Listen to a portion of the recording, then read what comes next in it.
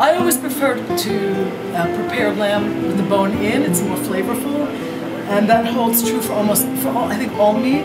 But I want to talk a little bit also about the potatoes, because in the Greek kitchen there's nothing like Greek potatoes the way Greeks cook them. Typically, you blanch the potatoes first a little bit, slice them or blanch them whole if they're small, and then toss them with olive oil. And I have my own recipe, which we sometimes do here too, which is olive oil, honey, a little bit of mustard, garlic, oregano, rosemary, and a little bit of orange and lemon juice as well. You toss that all together.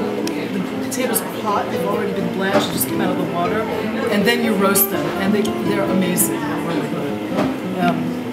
So I think if you want to give me a little advice for cooking, if I were to have a sip of wine while actually cooking, you don't want to start with this when you're cooking. You don't mind starting with this beautiful grape called Malagousia. It's again by Alpha State from the northern cool climate Malagousia, which is a very aromatic aperitif.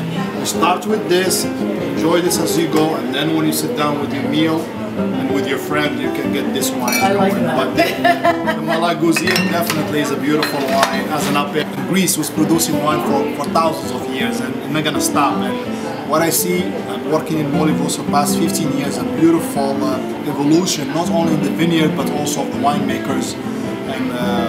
And they have beautiful indigenous grape varietals that grow nowhere in the world, and that give them a big plus. You know, yes, we can have a Chardonnay, Syrah, and other cosmopolitan grape varietals, but indigenous is the focus, and that's what we focus on. You know, we have beautiful Chardonnay on our list. We have about 540 wines right now, with a lot of verticals that showcase the evolution of the winemaker as well as the vineyard. So, you know, we need to cheer up for.